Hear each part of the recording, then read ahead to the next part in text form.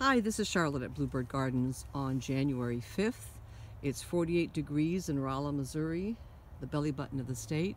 And I'm out here in my garden just taking a walk, taking a look what's happening at my hives. Remember, we're going to leave the hives sealed up with propolis, so we're not going to get into them, but we can peek under the lid. Now this doesn't look very good.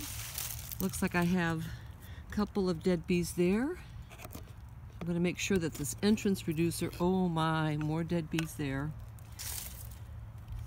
And I will take a stick and just remove those because I don't want them clogging up the small entrance. When I put the reducer on the smallest size, it's very easy for the bees to clog up the entrance reducer.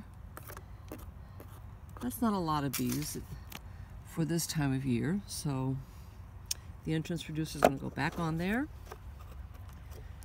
and on the single opening right there.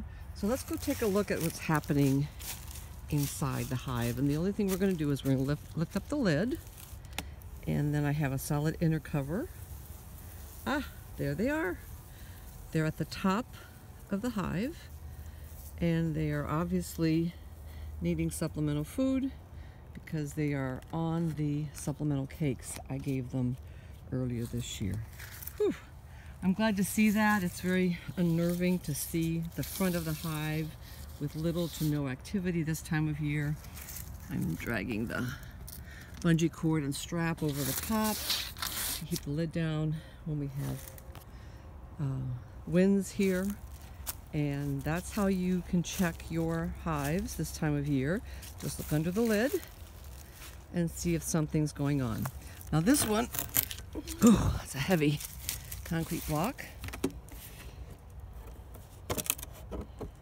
Okay, it has a supplemental sugar cake, but no bees. That means a couple things. The bees can be still on the bottom. This one had extra honey. Or this hive has perished this winter. So I really won't know that until later on in the season.